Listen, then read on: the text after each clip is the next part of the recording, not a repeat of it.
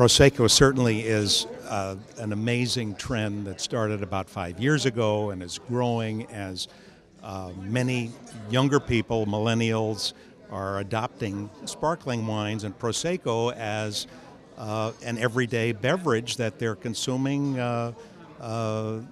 with food, as an aperitif, and building a whole new custom. So Prosecco has had a wonderful run, and premium Italian wines, some of the higher priced products are also growing rapidly and are likely to continue to do so as the euro continues to be relatively weak compared with the US dollar.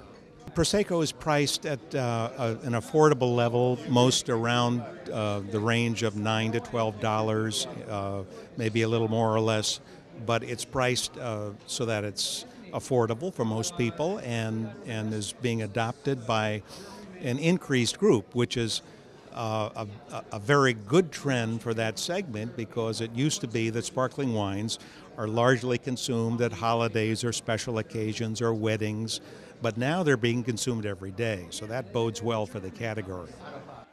The total Italian wine trend, even though we've seen a decline in some of the lower price categories, is still very positive.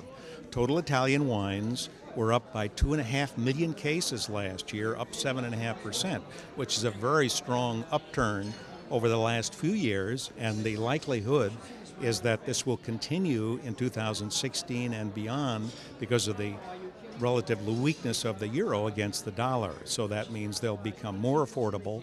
And as we discussed this morning, it was a very big harvest in 2015, and that means with large quantity, people will be anxious to export to this market. So I think the outlook is very strong for the U.S. market in 2016.